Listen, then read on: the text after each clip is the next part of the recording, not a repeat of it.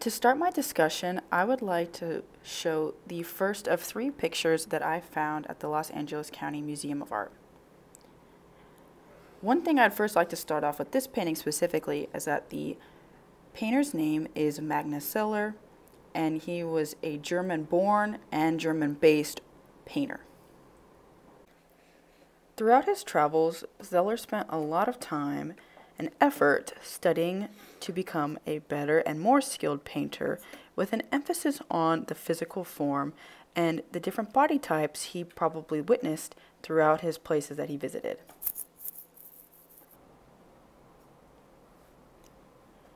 Now, within the framework of this picture and the painting that I have to the left of my screen, you can see that there's a giant crowd of people standing around one man in the middle.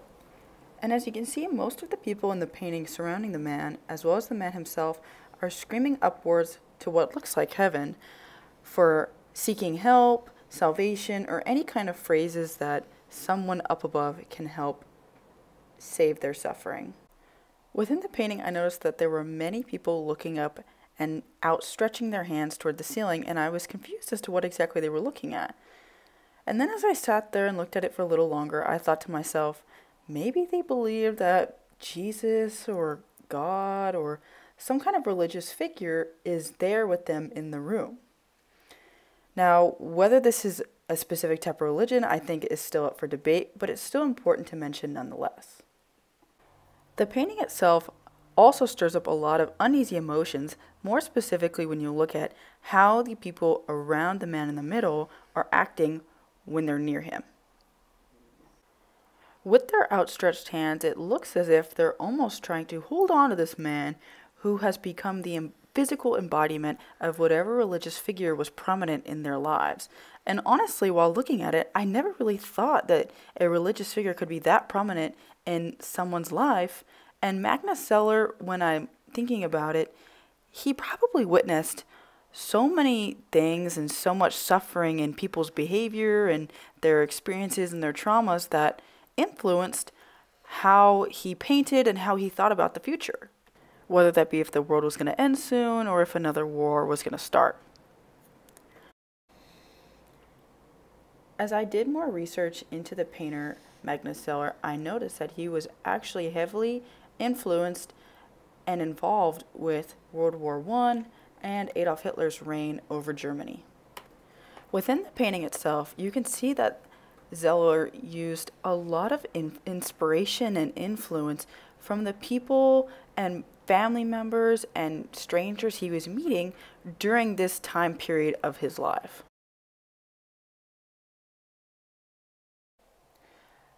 I think the painter Magnus really wanted to show the rest of the world, and maybe, for example, some other countries such as America, France, Australia, different countries all around the world nonetheless, but he wanted to show how different people's sufferings and experiences can be depicted through art.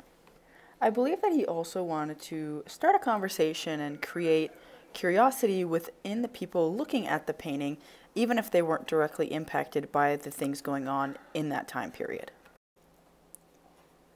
This next painting was painted by a man named Pablo Picasso, and he was born in Spain in 1881.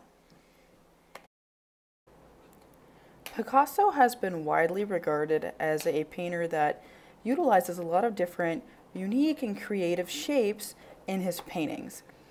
I like to think of these shapes as kind of weird or geometric and have a lot of distinct lines and geometry that really enhance the painting when you look deeper into it.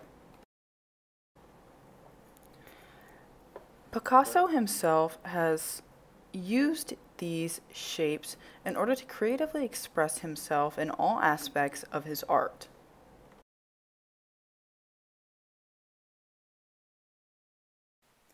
The title of this painting by Picasso is inherently about a woman weeping with a handkerchief in her hand.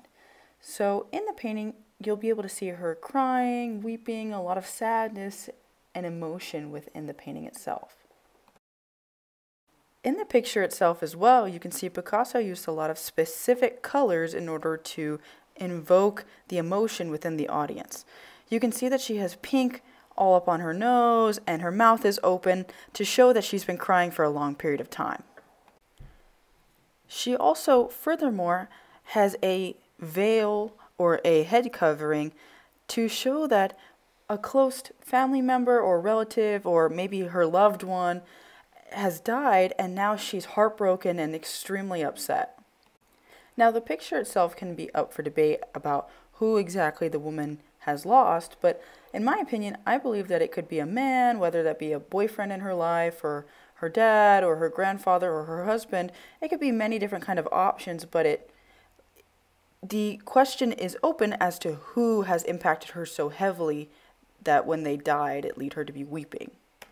The picture itself also sparked a lot of emotion in me as well because it touched me on how deeply she felt these emotions and how clearly you can see them in the painting. When I was trying to look into this painting a little bit deeper and look at the many perspectives Picasso maybe had while making it, it made me curious as to why this woman was crying and why she had such deeply rooted emotions that you could feel within this painting just by looking at it. There are also so many hidden meanings and metaphors hidden within this painting that you can keep looking at it on and on and on and still find so many different things to try and figure out why Picasso did what he did and what they could possibly mean. When I try to look further into the painting itself, I noticed that maybe this was a person in Picasso's life that inspired the painting. Maybe this woman was actually having these real life emotions with a deceased loved one in her life, and Picasso wanted to depict that within a painting and use his own geometric style with these interesting shapes to convey these emotions in a way that still protected the woman's anonymity. And to end off this video with the last picture of the three I planned on showing, this painting is titled "The Great Wall of the LA Generation on Fire." Now this is painted by an artist named Judy Baca. While I was in the museum, this painting was extremely wide in length. It took up a whole space on a wall and was very detailed. Now, while it's for sure painted and depicted about the city of LA, it is a little bit unsure whether this fire is being painted as if it's inside the city or if it's just outside the city. Now, the painter, as I noticed when I was looking at it on the wall, taking up the large space, I noticed that the bus itself is extremely long and quite prominent in the background of the painting. There's also about 7 or 8 people in front of the bus, as well as in front of the fire, holding themselves together arm in arm, as what it looks like a fireman is spraying them with a powerful stream of water. And while I was looking at it, at first I was a little bit confused as to what it all meant, but then as I processed it a little, I finally understood some of the hidden meanings. Maybe there was a little bit of racism and discrimination and acts of violence against other people inside this painting, and they were just suffering, and they had a lot of loss. So they were standing outside protesting as a way to show that their suffering and anguish wasn't for nothing. Although you can see that the fire is actually on their bodies, and it does look like the fireman is spraying the water on them in an attempt to try and save them.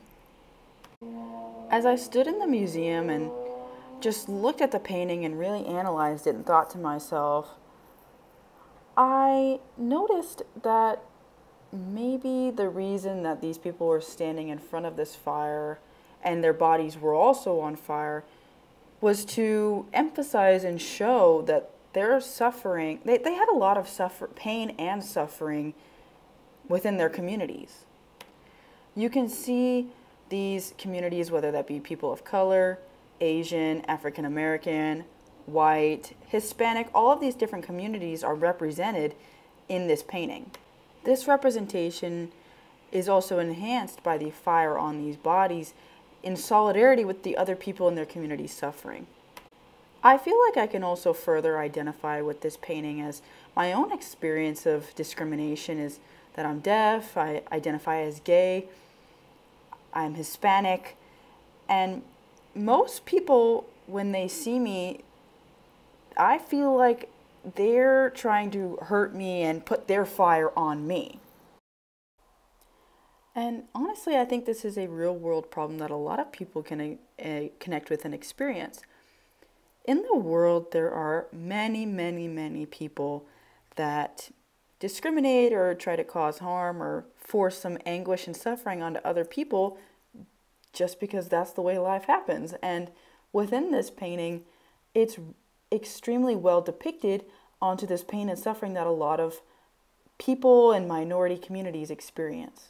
I further believe that in the painting you can see that the water these firemen are spraying onto the fires of these people is almost as if they're trying to purify or just completely disregard and erase all of the pain and suffering these people in these communities have experienced. What often happens in real life and in history is that white people and white communities try to erase the cultures that many minority groups have. And you can see parallels with what has happened in history and in this painting as to what these minority communities have experienced. This painting is the last of the 3 paintings I would be talking about today. I appreciate you all taking the time to watch this, and I hope these paintings leave you with a lot of things to think about and wonder about our world.